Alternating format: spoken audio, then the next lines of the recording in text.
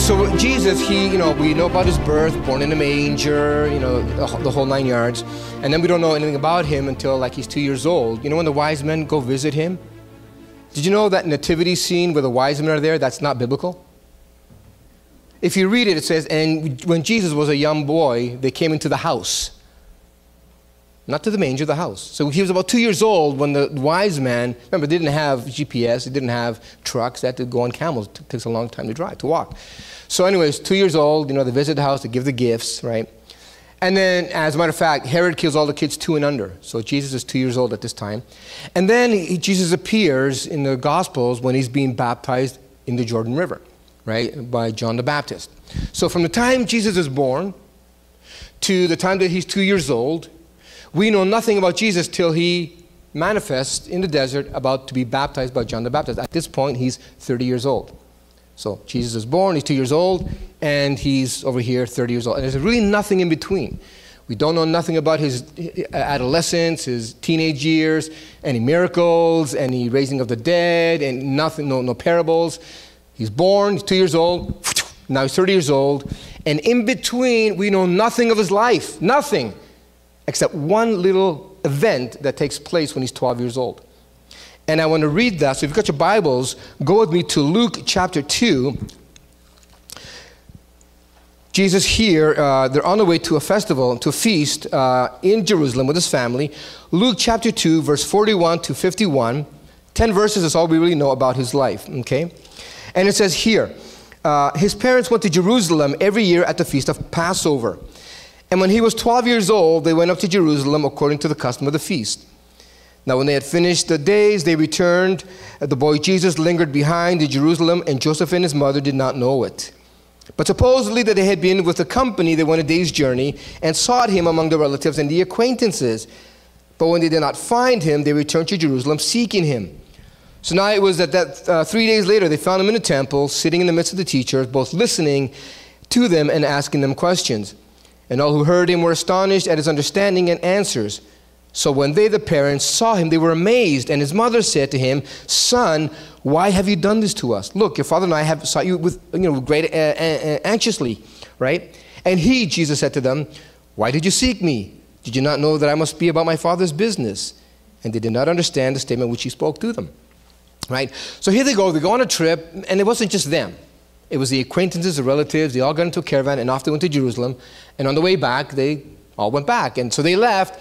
Nobody took hold of, where is he? Okay, is he with you? No. Well, he's probably with one of the cousins, so, John the Baptist. Just let's go back. It wasn't until a day later that they don't find him. And I can speak to this, Terry, because when I was a wee young lad, probably about 10, 12 years old, we used to go to Mexico. No big deal. Yeah, it was. We used to drive. It takes 3 days to drive to Mexico. And it was, my parents, my sister and I, my Aunt Maria, my Uncle Ramon, and their 4 kids, my cousins, Cookie, Pancho, Rick, and Luis, and then my cousin, my uncle's friend, David, and his daughter, and then Manuel, Toya, and their 3 boys. So like a big caravan drove down to Mexico, right? And so, we get in our cars, we drive to the border, to Detroit, cross the bridge, and when we cross the other side, let's get a cup of coffee, or back then, get a soda. And everybody said, "Well, I don't want to go with my parents. I want to go with Luis. No, I want to be with Carmen. No, I want to be with Ricky." And all the kids went in different cars. Nobody knew where the kids were, but we knew that they were in the company. And so on the way back here, he's probably with John the Baptist, or with Uncle Moses, or he's somewhere. And they go a day's journey, and no, he's not. So now they go back, and they're anxious, and they finally find him, and he's in the temple in the midst of the teachers. And they said, "We've been seeking you anxiously. What happened? Where have you been?" And Jesus said, look what Jesus did not say. Because they asked him, "Why have you done this to us?" And so he didn't say, "Mom, come on, I'm 12 years old. I'm a big boy now. You don't have to worry about me." Or, I lost my bus fare. I was kind of thinking how I'm going to get. No, he didn't say that. He goes, he could have said a whole bunch of different things. I got stuck here with these guys. They ask interesting questions. I don't get this at home, so I thought I'd hang up. No. He said, "Why do you seek me? Don't you know that I must be about my Father's business?" 12 years old. I must be about my Father's business. Now, in biblical interpretation, and I get to this in my book, and I've taught this, there's a rule called the rule of first mention. That every time you see something mentioned for the first time, a word, an event, it basically defines that word or event in its priority and how important it is in the word and how important it is to the Lord. Like in Genesis, when Abimelech takes Sarah to be his wife from Abraham, God appears to him in a dream and says, I should kill you because you got another man's wife. He says, hey, I haven't touched her, but he told me, that was my sister, his sister. And he goes, yeah, that's why, we're all good. But go back to him, Abraham, and he's a prophet. He will pray for you. That's the first time in the Bible we see the word prophet. And what do prophets do? They don't prophesy. They pray. If you're really a prophetic voice, your first priority is prayer.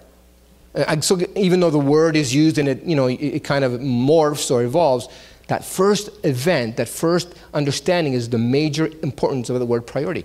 So this is the first time we see Jesus speak any words. We don't hear him say gaga, daddy, mommy, nothing, These are the first words that he says when he's 12 years old. Why did you seek me? In other words, yeah, you're my mom and you're my dad, but why did you seek me? Because really, my whole thing is my father, not you, in a kind of nice kind of way, right? But did you not know that I must be about my father's business? At 12 years old, Jesus knew the priority of his life was to be about the father's business, to be about the father's work. At 12 years old, young people back there on your phones, look at me this way.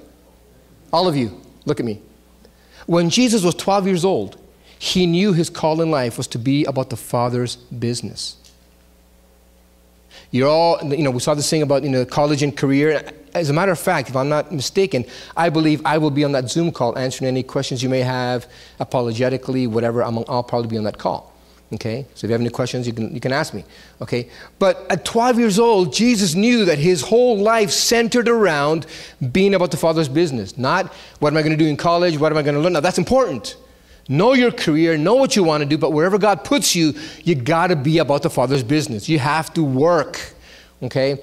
And so this morning, I'm going to speak about salvation, but the one thing that many Christians overlook, okay, to be about the Father's business. Now, what exactly does it mean to be about the Father's business? What did it have to do with us? And the question is everything, especially in light of our salvation, okay? I'll get to that. Now, I wrote a book. It's called After the Fall, The Lie That Keeps You Coming Back to Church, right?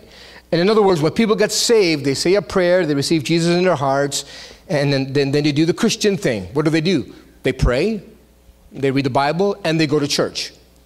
And after a while, because church becomes the center focus of what you do, most people become saved to church, not saved to God, okay?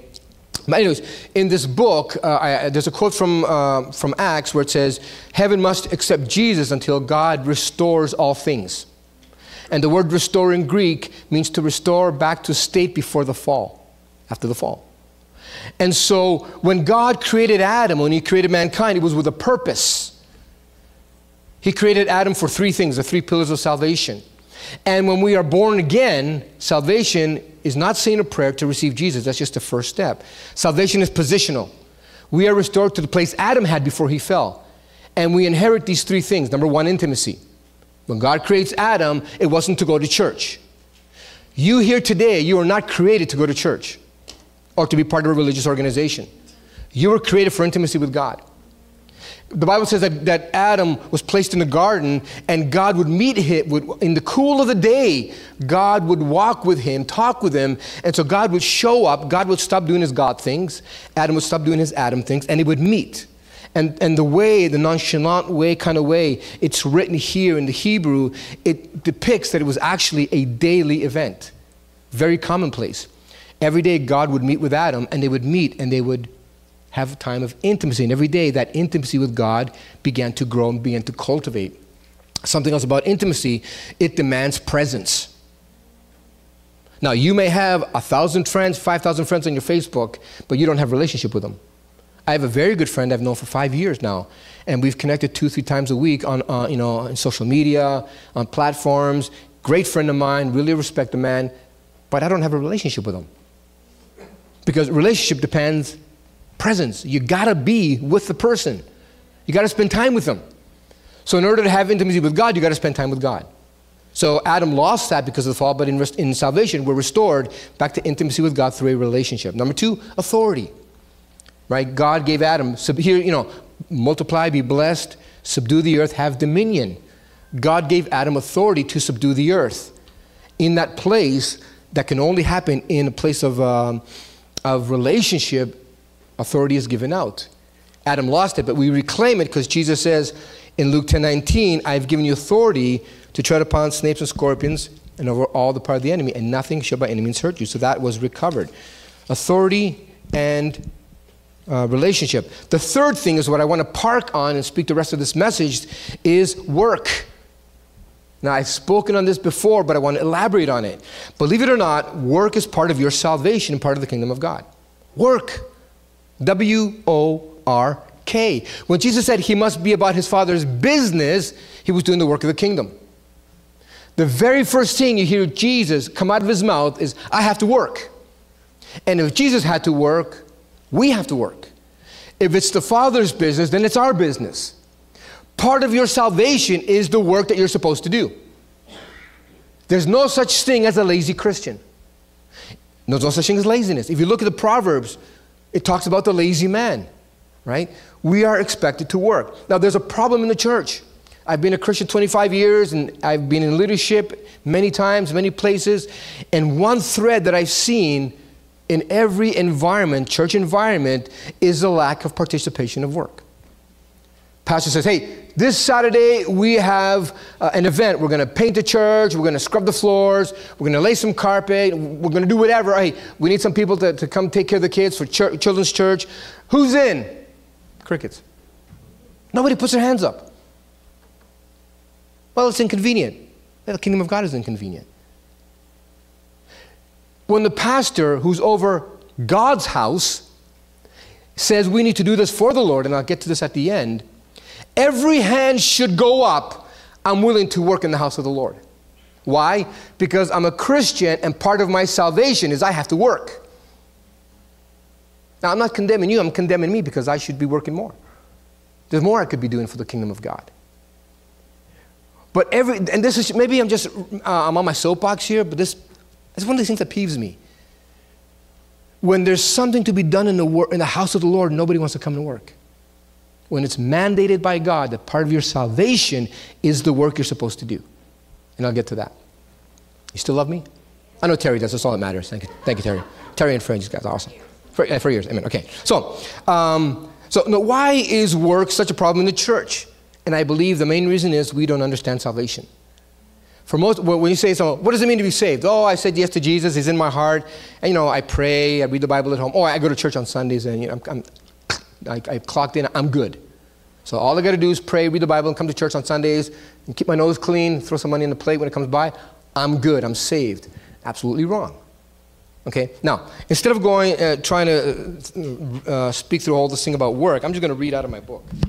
Okay? Because I dedicated a whole chapter on work.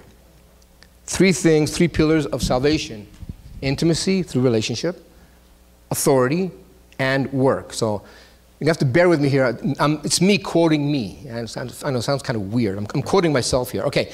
Remember, in salvation, we are restored back into Adam's place before he fell.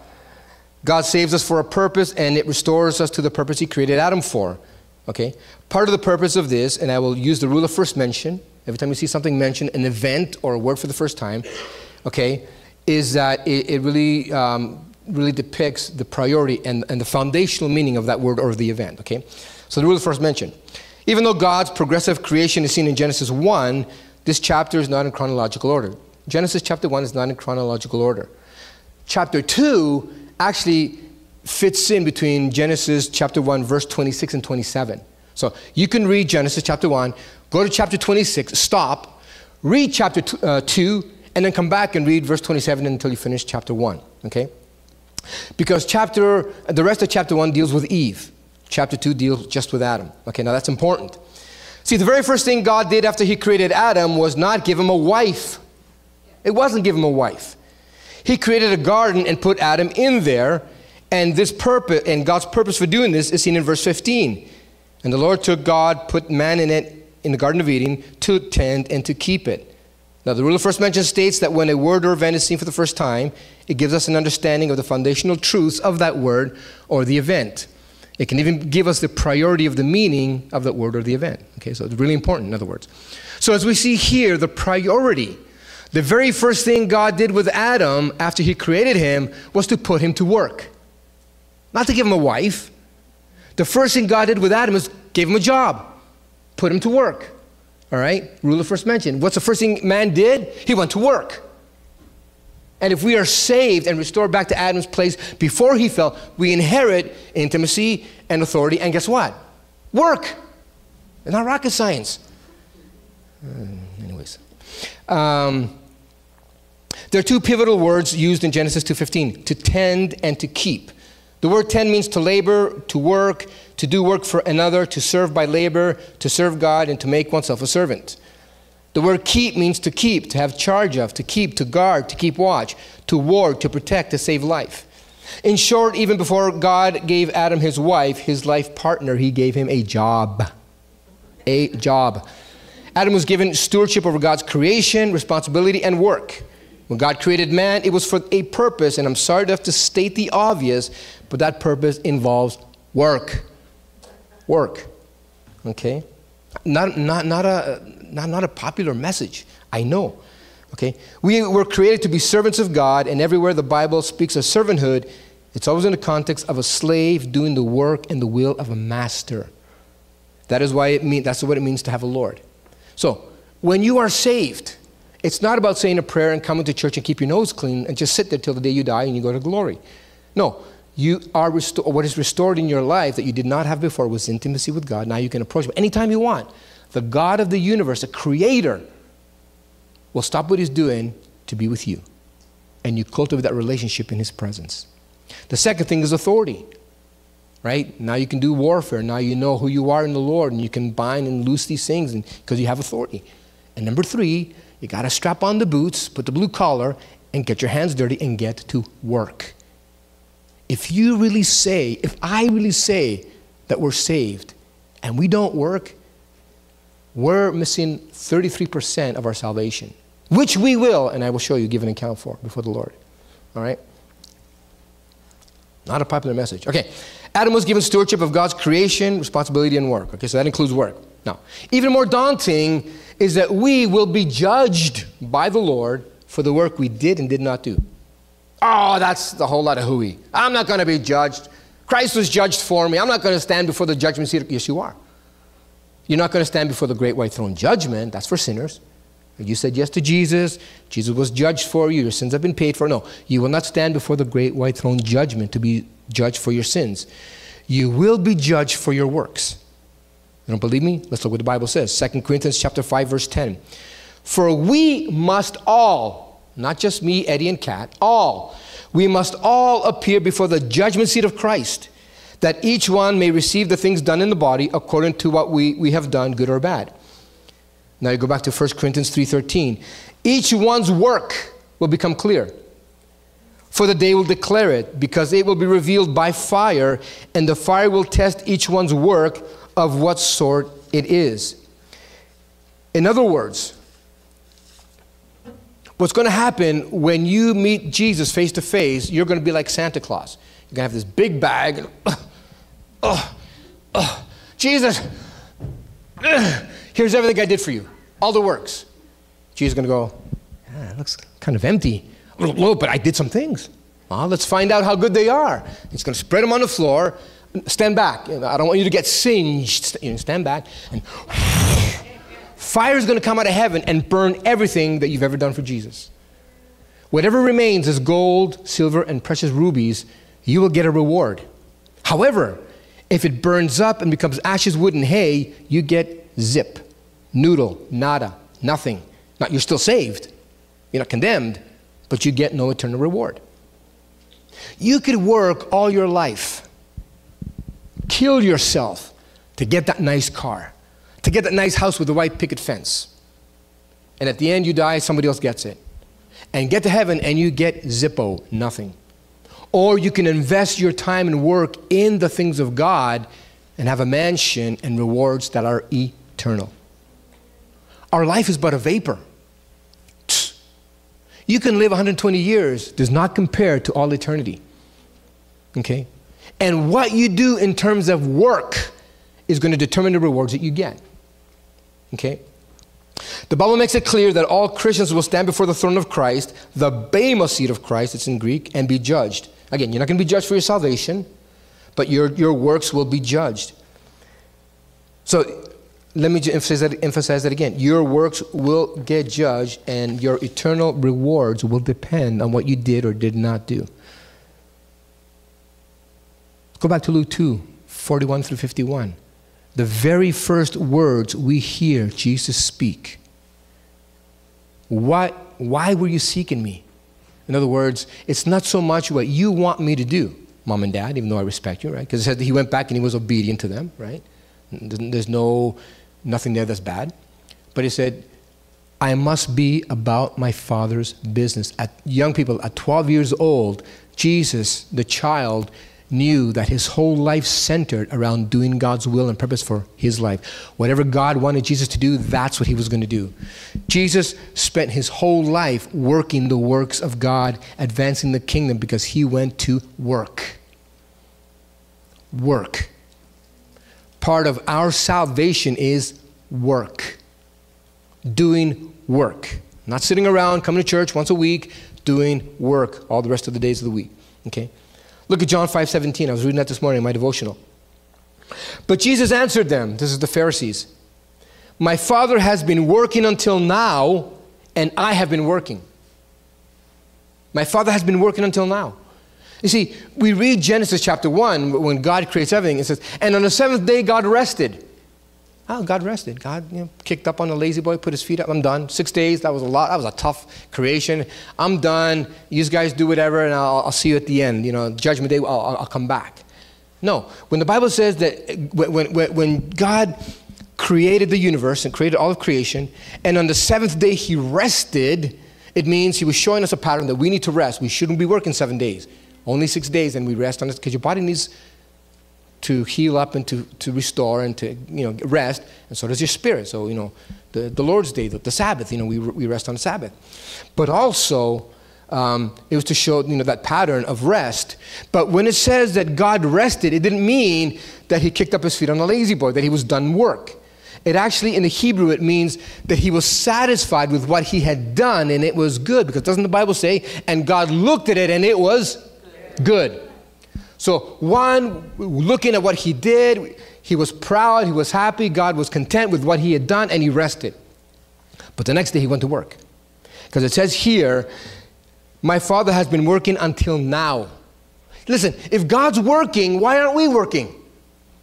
And Jesus said, and I've been working, right? And in his great priestly high prayer in John 17, Jesus says this to his Father as he's praying. He says, I have glorified you. Jesus is praying to the Father. I have glorified you on earth. I have finished the work you have given me to do. Jesus says, I have glorified you. How? By finishing the work you have given me to do. Most people say, work? What work? What are you talking about work? I said, yes, I come to church. I give money in the offering. What are we talking about? There's more? No. I have glorified you. How? By fulfilling and completing and finishing the work you have given me to do. How many here, if God called you home right now, could you stand before him and say, Lord, I've completed the work you've given me to do? How many here? Not me. I'm sorry. Put my hand down. Well, if your hand did not go up, there's some stuff that you and I need to do. Could we honestly say, Lord, I have done all that you've given me to do?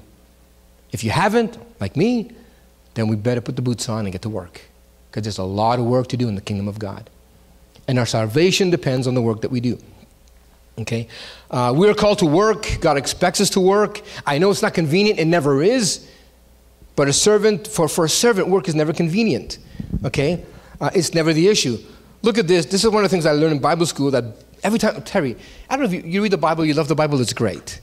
But there's verses in here that I don't like, that I wish God would take out. And Luke 17 is one of them.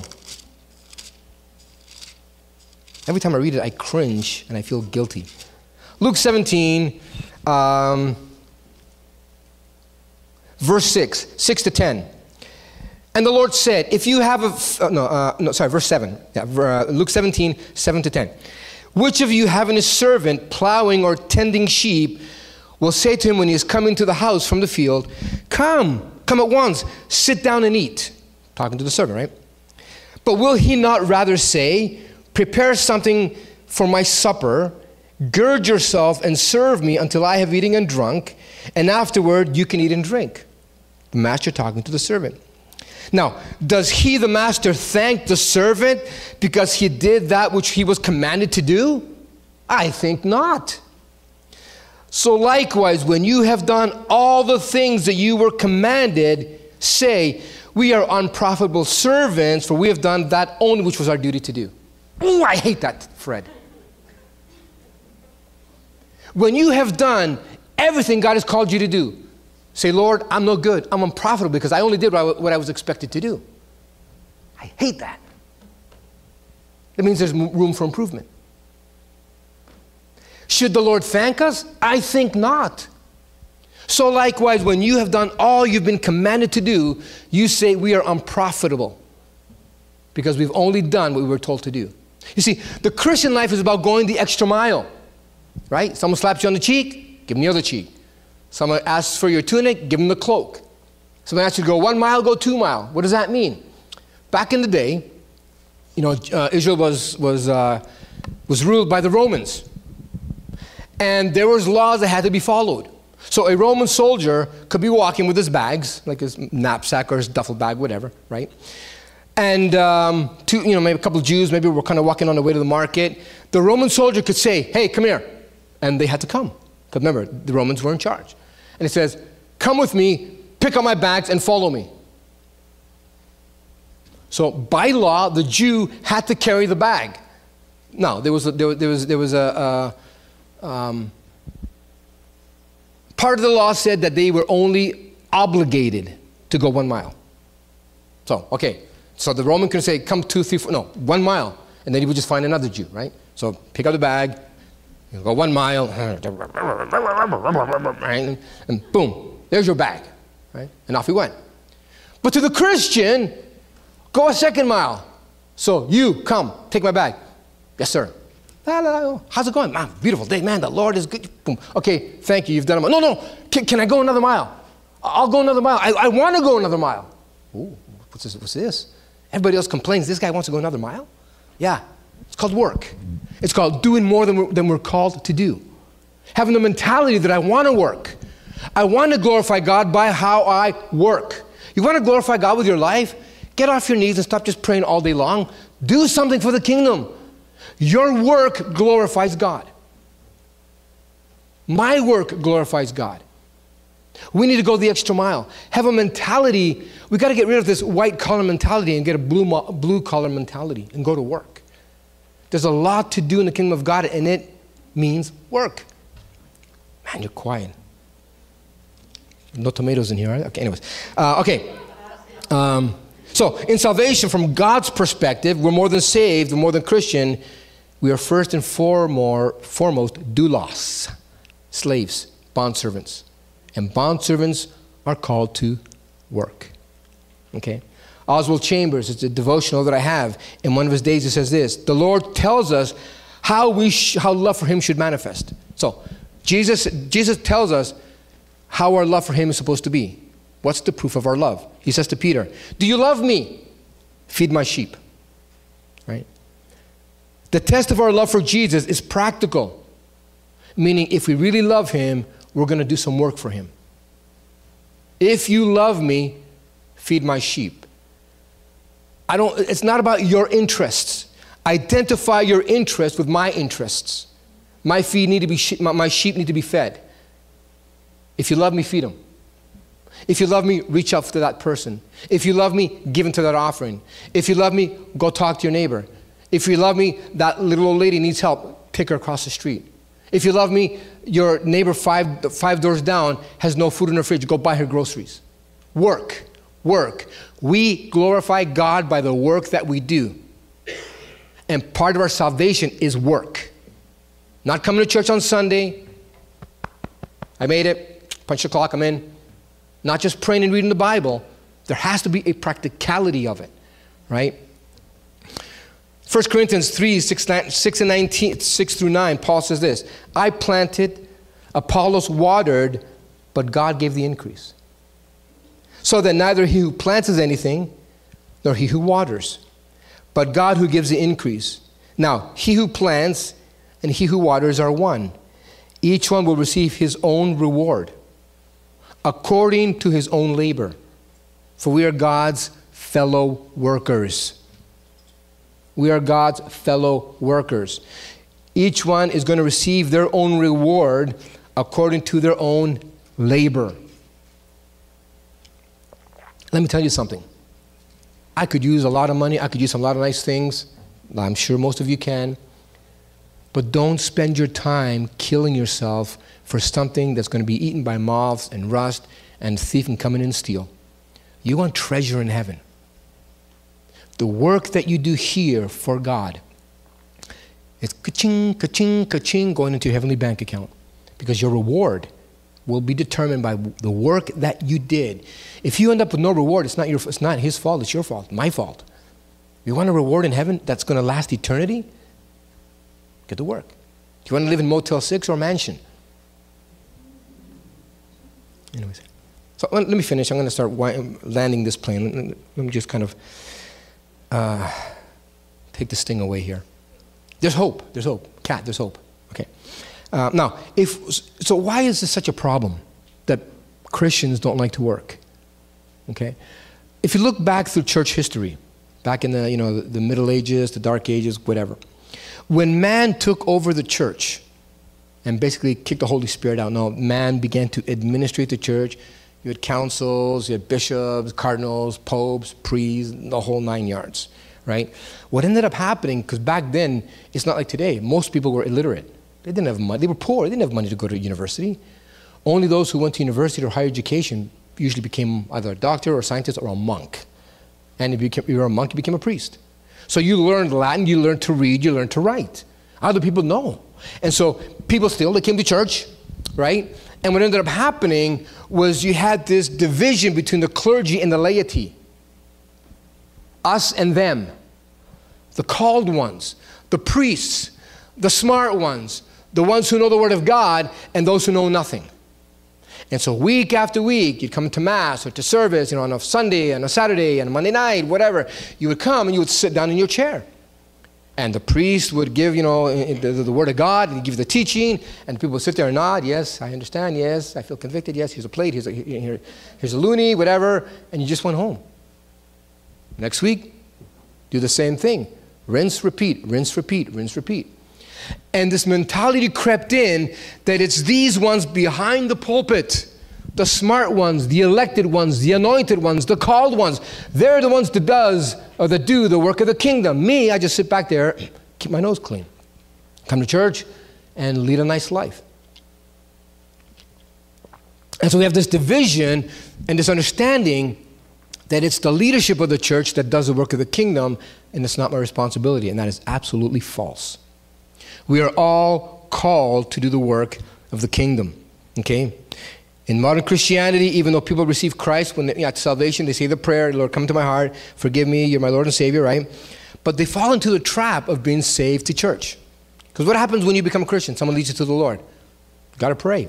Sure, pray. You got to read the Bible. Read the Bible. Oh, and you got to come to church. Find a good church. You come on a Sunday morning.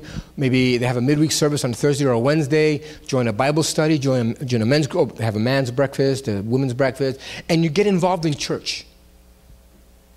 And church becomes the foundation and the central point of your salvation. And now you become saved to church and not saved to God. Whatever the church does is you want to do. But nobody understands this concept that, again, salvation is positional. You and I are restored back to the place Adam had before he fell. See, when God created Adam, he didn't create him to go to church.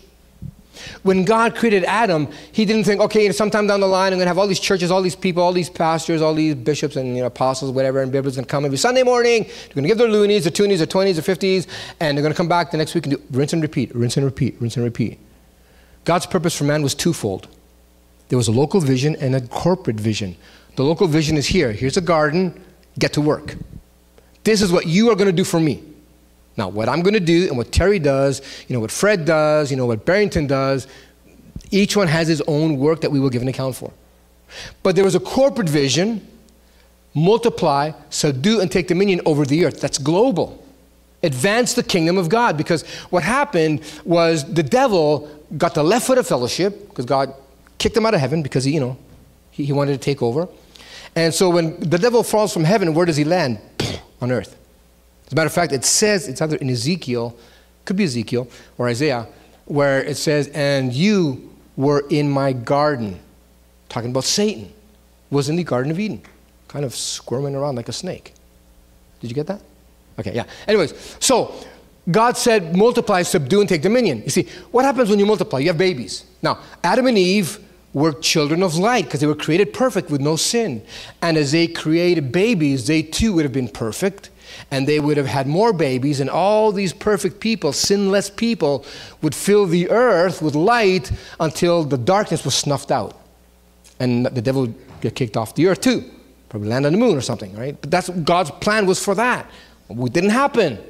Man sinned and darkness fills the earth, and God had to wipe them all out. Read Genesis chapter 6. God saw their hearts and saw that in their hearts was only evil continually. And God wiped them all out except for Noah and his family. God had to start all over again. But God's original plan wasn't for us to be here this morning in church. We were supposed to have taken over the earth long ago. But it didn't happen. So that's God's original purpose. And so when we get saved, God could have given up on Adam. Oh, gee whiz, I didn't see that coming. Let's tell you what, Mark, here's what we're going to do. We're going to scrap that whole thing. We're going to scrap Adam, and we're going to start with Steve 2.0. We learn from our mistakes, because this is what we do in the business world and in engineering, right, Rudy? This didn't work. We learn from it, throw it away, start again with a different angle. God didn't get rid of Adam.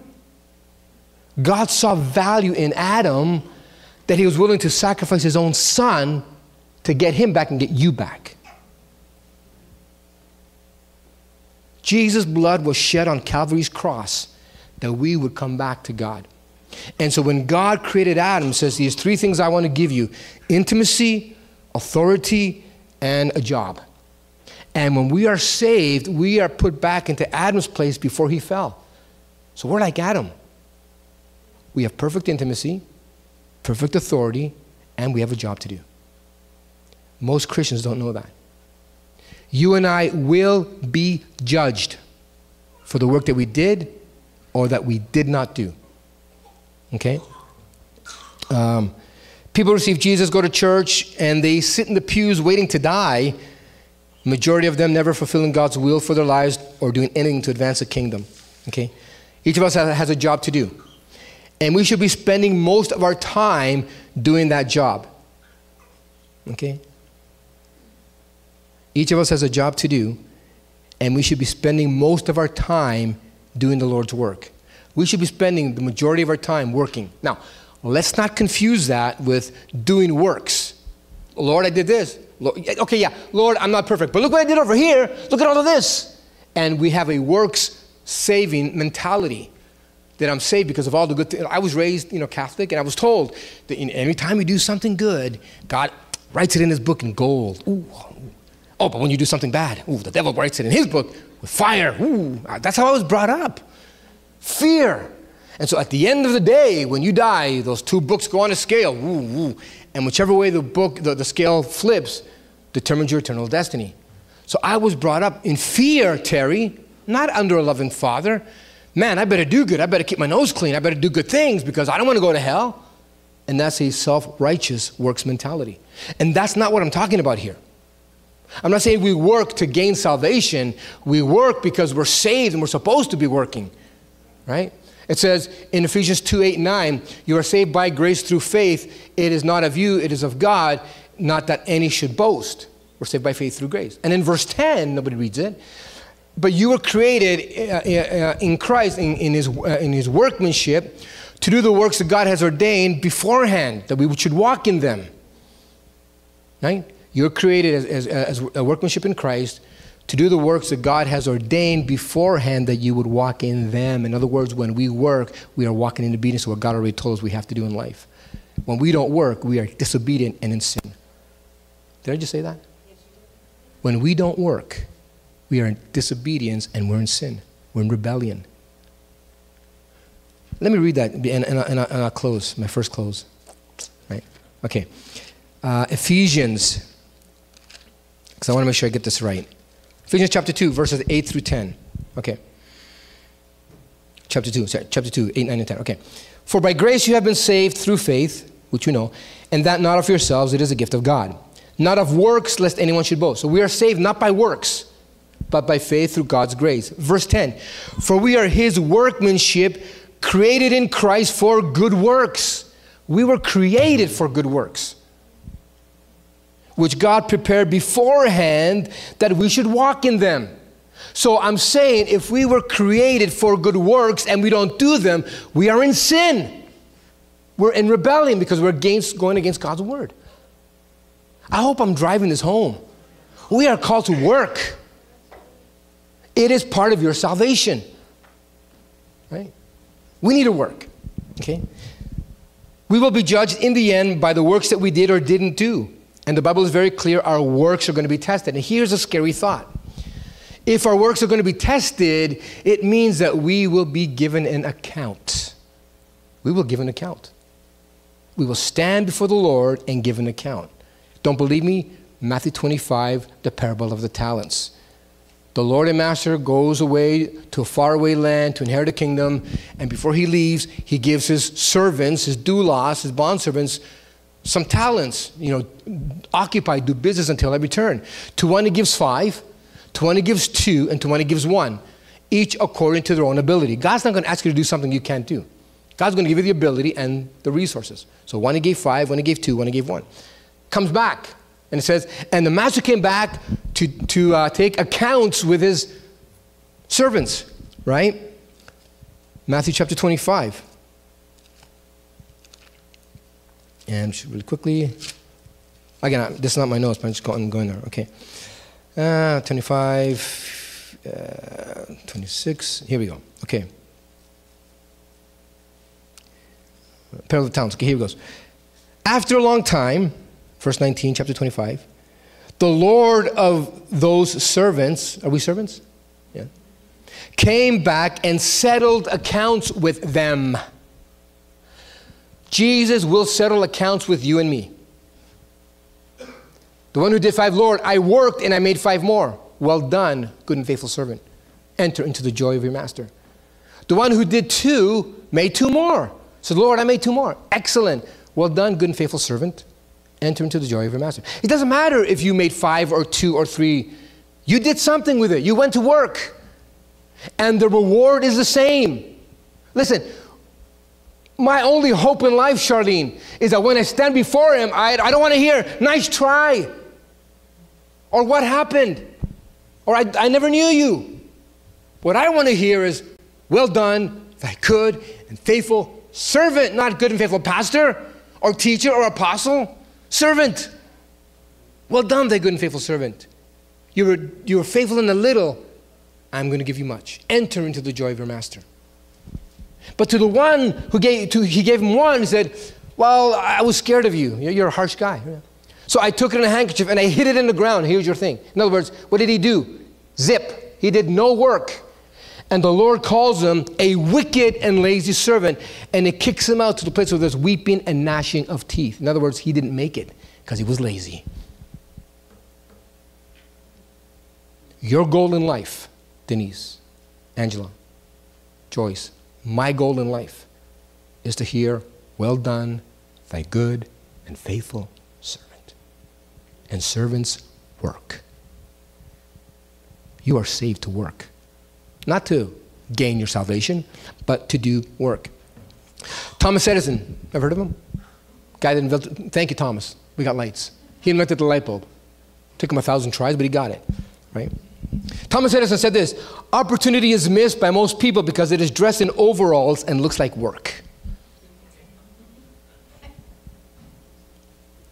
Opportunity is missed by most people because it is dressed in overalls and looks like work.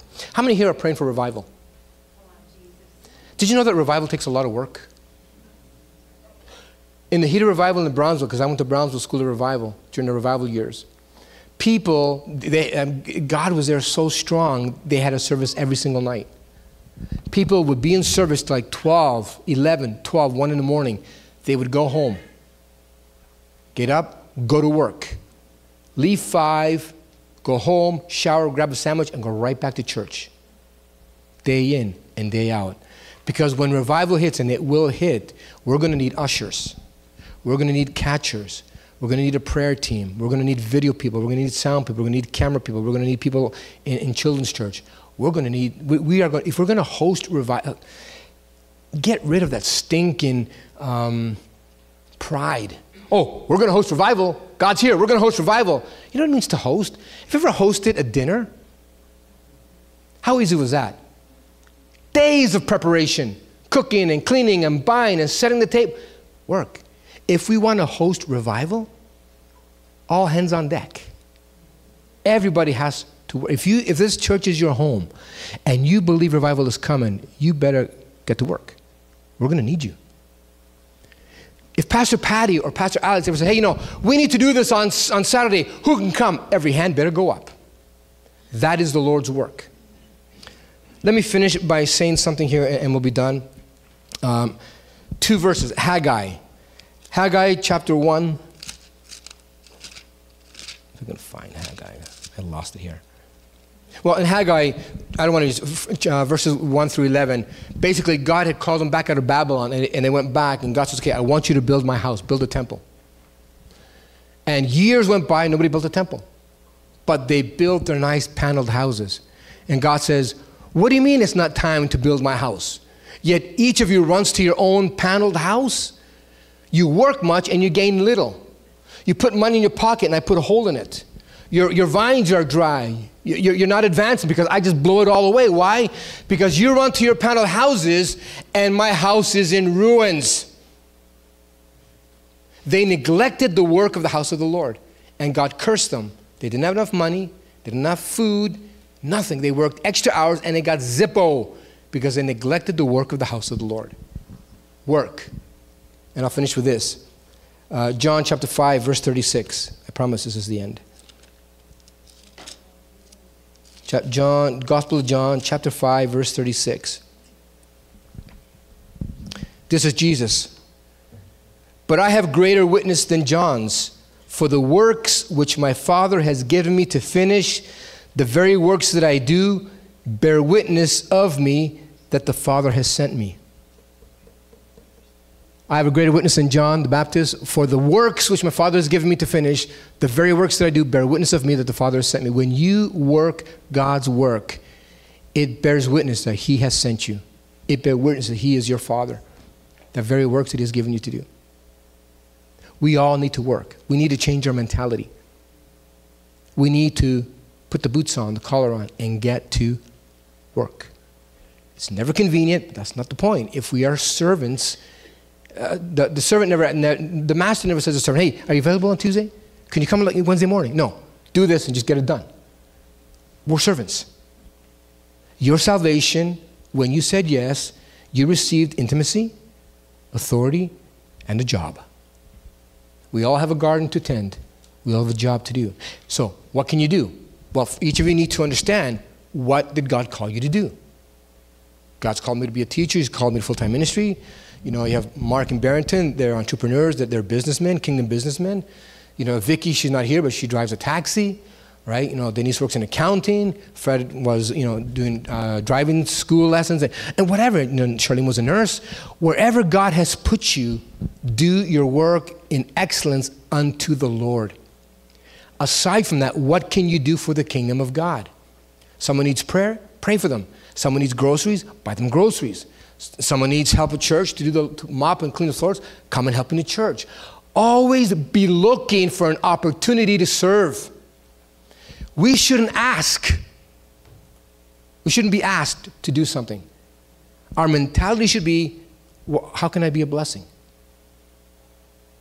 When I was traveling in my job as an engineer, I worked all over the world. I found a church for 6 weeks, a month, and then because I traveled quite a bit, I would come in. Hi, my name is Miguel. I work on telecom. I'm here with your telephone company. I'm here for 6 weeks. What can I do for you? How can I serve you? When I finished Bible school, I didn't have any direction from the Lord. Other people did. I wasn't from Canada. Most students were from the States. They went back to their churches or whatever. I didn't. I got saved traveling. I didn't even have a home church in Canada. I wasn't saved when I left. So I didn't have a place to come back to. So I did a missions trip in Mexico, in Querétaro. So I said, you know what, I just feel I need to go there for a few months. I don't want to, it's easier to move a car that is moving than one that is parked. So I just want to do something. So the missions guy, we called, said, Pastor, I was there. You remember me. I was there at Christmas for 9 days. I'd like to come down. He goes, why? Why do you want to come down? I said, because right now I have no direction from the Lord. I want to do something, and I want to come, and I want to serve you. That's all I want to do. It's not about me. I graduated from Brownsville. Who cares? I don't title. I don't want nothing. I want to serve you however you need me. And he goes, wow, come. So I went to Mexico. I was a missionary for 3 months. Then God called us back to Canada. And I believe that I'm here today partly because of those decisions that I made to work. You are called in your salvation to intimacy, to authority, and to work. Look for opportunities to serve.